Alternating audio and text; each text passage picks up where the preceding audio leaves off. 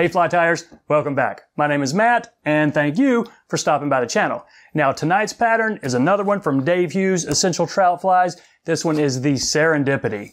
A guy named Ross Merigold came up with this pattern. Now he was a Californian, he fished a lot in Montana, and as far as I can tell, he came up with it in the 80s, and it's been a pretty popular fly for about 40 years.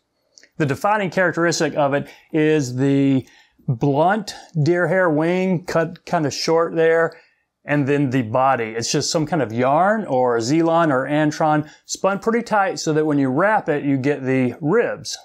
You get the segmentation. But it's a very easy fly to tie. After you've done a couple of them, literally, you can do one in about 3 minutes. But before we get into the tie, if you entered the raffle to win the J. Stockard rotary vise, stick around to the end. I'll be doing that drawing. So let's get into the Serendipity. There it is in the vise, the Serendipity. I'm going to be tying this on a size 14. It is a curved hook. You can use a scud hook, or I believe this is a clink hammer. I'm going to put down a base. I'm using olive. This is going to be an olive colored one of 70 denier. Now get it caught in. You don't have to take it all the way back just yet, because we're going to wrap our body from the front. So, like the original, Zelon. This is one of the 3 strands of the Zelon. I'm going to spin it to get a little tighter, catch it in up here, up to the front, and I'm going to go ahead and snip that off before it gets too unwieldy on me.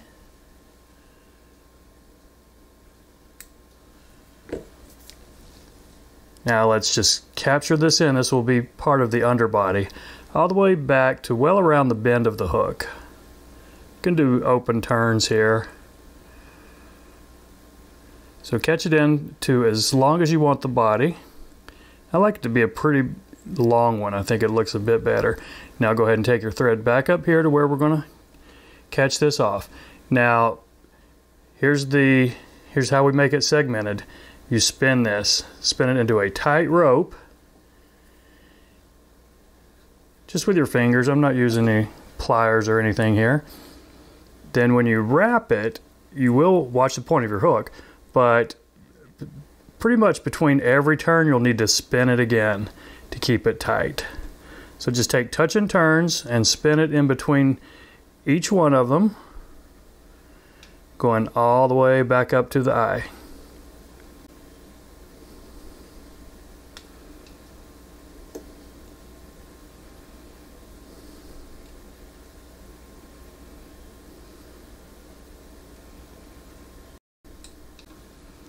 Okay, now when you've got it up to the about maybe an eye length or 2 behind the eye, go ahead and catch it off.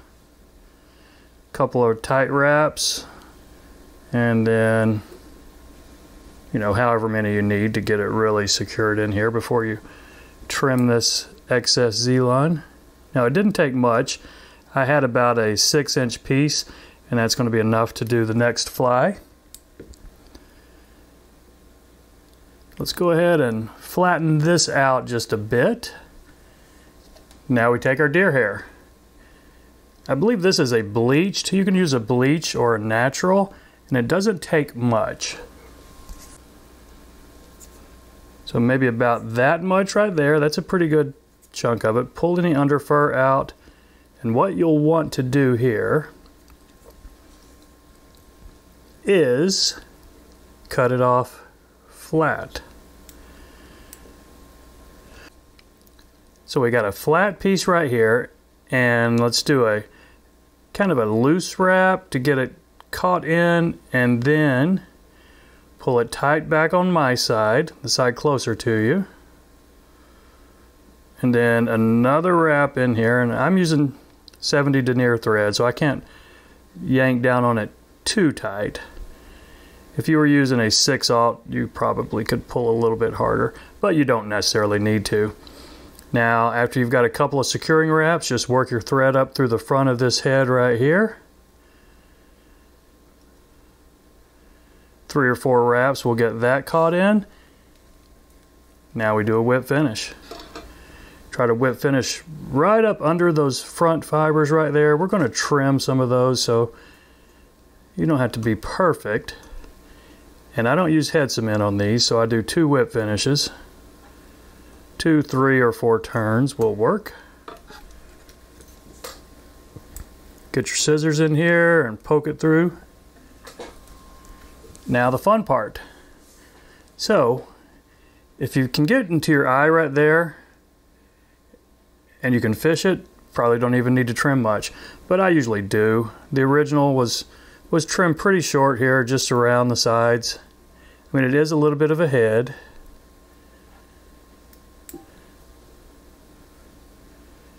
And I think that's fine right there. Now take a look at it from the top. If you need to trim any of these on the side, you can go ahead and do that. See how I did that right there? Now I'll do a couple on this side. And now, just pull these back and about 1/3 of the length of the body, snip it off straight. And there you have it. Now to fish this fly, you'll want to put a little bit of floatant up here in the butt ends of this deer hair, and then the body will sink into the surface film, and this will keep up in the you know, on the surface and in the surface. So there you go. The Serendipity, truly about a 2-minute fly. The only thing easier I can think of than this is probably a zebra midge. So there you go, folks. Thanks for watching, and we'll see you next time. All right, everybody. Thanks for sticking around. I'm about to be doing the drawing for the J. Stockard rotary vise I talked about a couple of weeks ago. How we're going to do this, just like we did last time. We had 17 people enter. I've got 17 names written down right here. I'll scroll through them real quick so you can see your name. And I'm going to take my #1 dad cup. I've got 17 poker chips with numbers on them.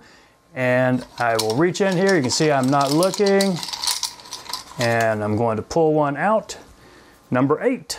Number 8 it is.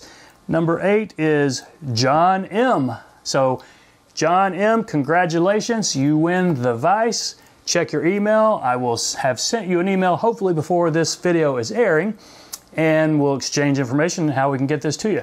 If you didn't win, folks, stick around. Next month, which next month is just a couple weeks away, we're going to hit 600 subscribers pretty soon.